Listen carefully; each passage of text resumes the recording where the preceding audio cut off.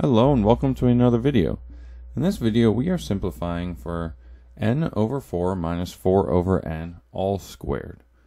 Now the first thing we need to do is make it so our denominators are equal to each other so that we can subtract our numerators. Now in order to set our denominators equal to each other, we need to find the least common multiple, which in this case is going to be 4n. So in order to have 4n as the denominator, this left fraction, we're going to have to multiply the whole thing by n, and the right fraction, we're going to have to multiply by 4.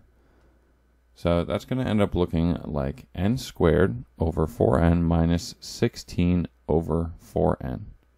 Now that our denominators are equal, we can subtract our numerators. So we can have n squared minus 16 all over 4n, which we need to remember that this whole thing is squared. So let's rewrite it as so. We have n squared minus 16 over 4n. The whole thing is squared. And if we apply exponent properties, if we add a over b to the power of c, it's the same thing as a to the power of b over b to the power of c. So we're going to apply the exponent to both the numerator and the denominator in this equation. So we have n squared minus 16 squared over 4n squared.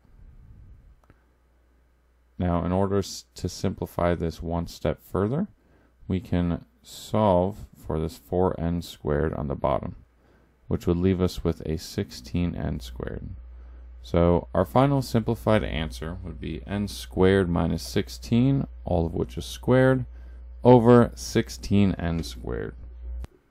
So hopefully this was just a fun little refresher on simplifying fractions with exponents. If you have any questions, please comment down below. Otherwise, thank you for watching.